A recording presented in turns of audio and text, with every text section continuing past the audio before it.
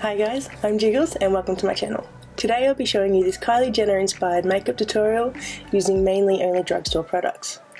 I want to educate people and show people that it is possible to achieve any look that you want using affordable products.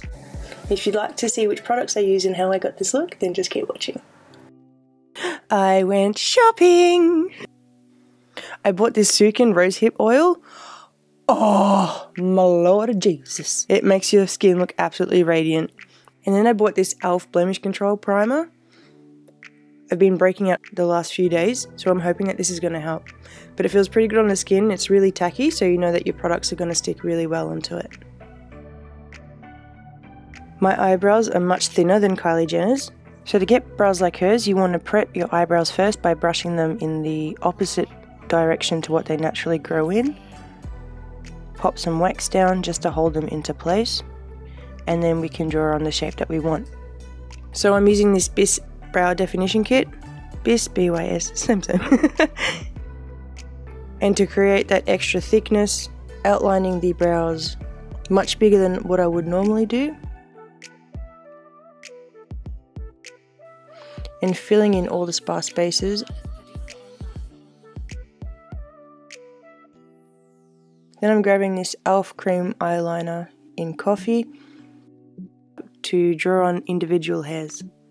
So doing really light, small strokes, and this will make them look naturally thicker.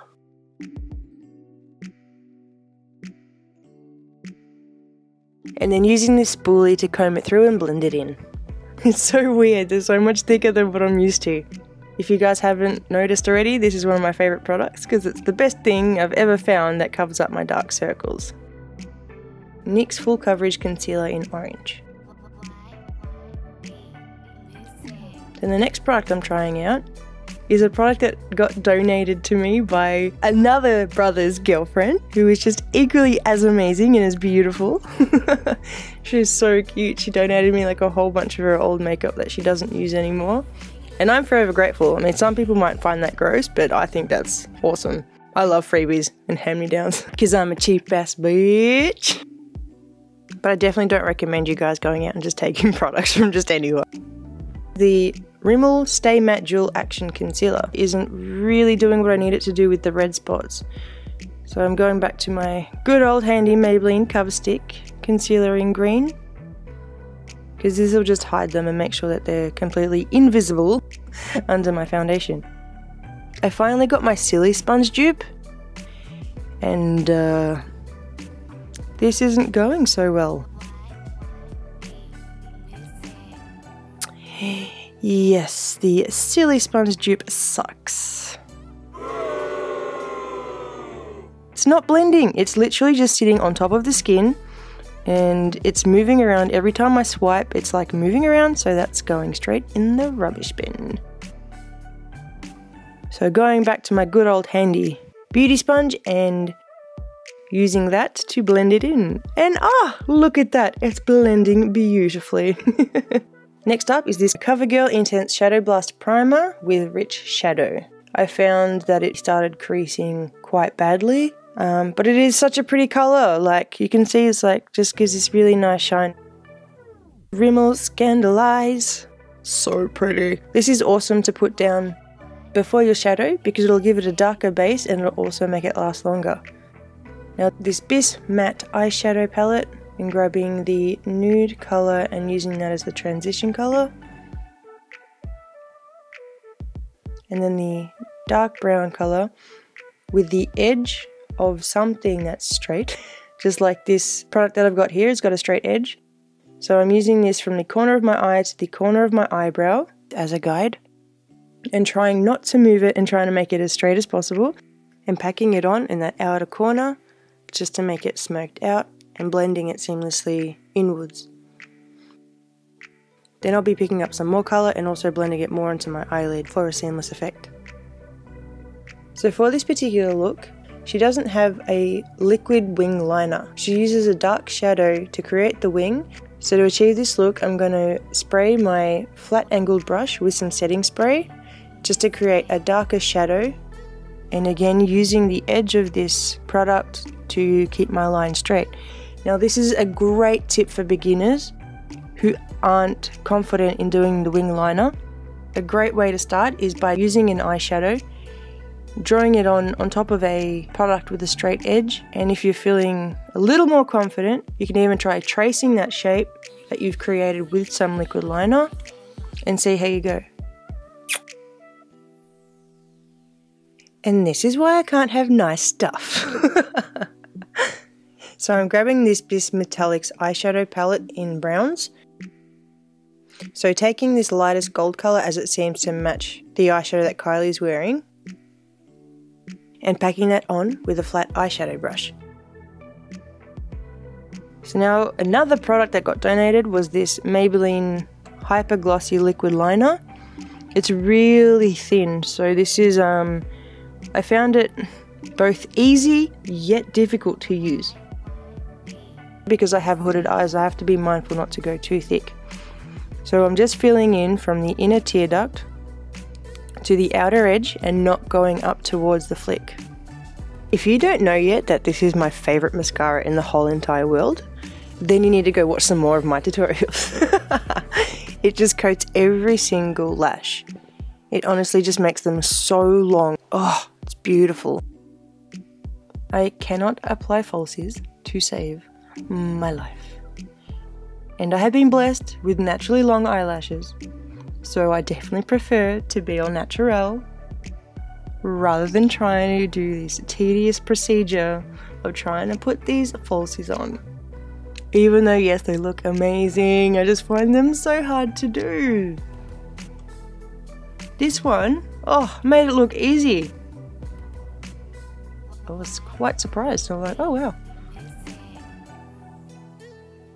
Well then, cool, I'll take it and pretend like I know what I'm doing. Ah yeah, they're so long, so pretty. They're not as long and as dramatic as Kylie's, but I'm just working with what I've got. Then we had one of these ones. Oh my god. Seriously, I knew it was too good to be true. One was perfect and then the second one just like, yeah, no. I think this is why a lot of YouTubers decide to do their lashes off of the camera. Like, I finally get it. Now just using this liquid liner again, I heard that if your glue is still showing on your lashes, by going over it with some liner is a quick way to fix it up. Now, no one tells you how difficult that is to try to get the liner behind the lashes and try to make an even line. Grabbing my Maybelline Age Rewind Concealer in Pale. It's much too light for me, but I love it because it means it's just an awesome highlighter as well. And blending it out with my damp beauty sponge, making sure to blend from the bottom up to get the best coverage.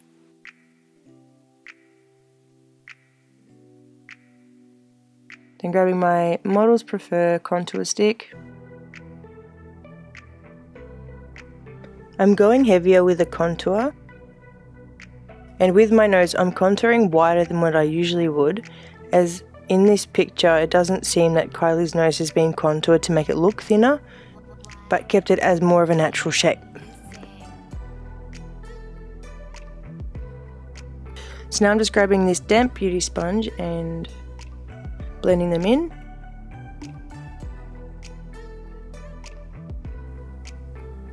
Just trying to blend that out with my fingers to keep it slightly heavy on the sides. I don't want to wipe away or blend too much, but I also don't want it to be too heavy.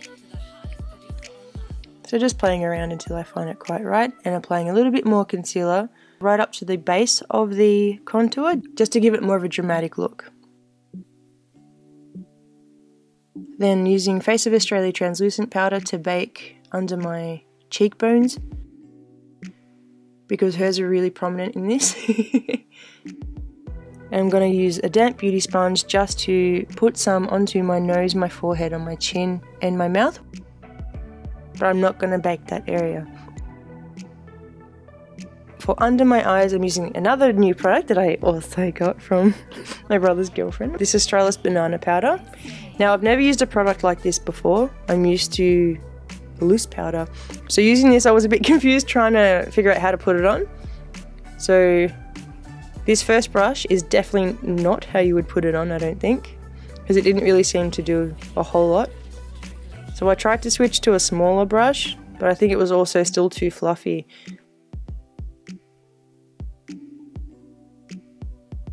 It's alright, it's all makeup, it's all trial and error. Now grabbing my W7 bronzer and forgetting to remove the bake.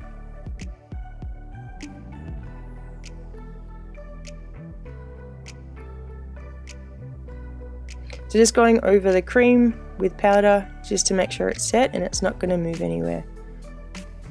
And Kylie's face in this is really quite warm, so I'm trying to put more product just to warm up my face as well. So I'm going to just do a basic outline of the look, and then I'll go through and make sure it's all cleaned up the way that I want to. So here's another product that has no writing. I was using this, I seriously don't know how to say this name. Bourjois. It's something super fancy, and it's there, and it's in the description box, so you can read it however you would like to read it. It is what it is. So grabbing that light brown and placing it under my lower lash line for some more definition. And with my Carli Bybel palette, I'm going to highlight my nose, my inner corners, my brow bones, and only a little bit on my chin and forehead, but none on the cheeks. As you can see here in her photo, she's got mostly blush on her cheeks, not a lot of highlight, so I'm keeping that to a minimum today, which makes me really sad because I love to bling. I feel so incomplete. So I'm putting more blush on just to raise it higher than what I did before, just to make sure I've really warmed up my face and I'm getting it as good as possible. And I've noticed that she's actually got a highlight on her chin to draw attention to that area, which is another way to make her lips look bigger. And going higher up with the transition shade right up to almost the eyebrow, only keep bare minimum highlight under the eyebrows. Pop some mascara on your bottom lashes.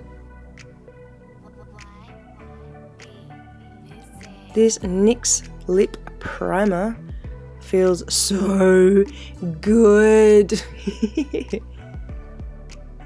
Oh, it just feels so good. Oh yeah. It worked really well with the matte lipstick that I used. So this is the Australis Velour Lips Matte Liquid Lipstick in Mozambique. So of course overlining as much as possible, but not looking like a total, you know, moron. Tell me in the comments below how you make your lips bigger. I'm really curious to know. I wasn't happy with the edges. I didn't get too precise with the edges as I wanted to, so now I'm just using some concealer just to clean up the edges around the mouth. You gotta be really careful with this stuff, but it's amazing. Hashtag Kylie Jenner date you.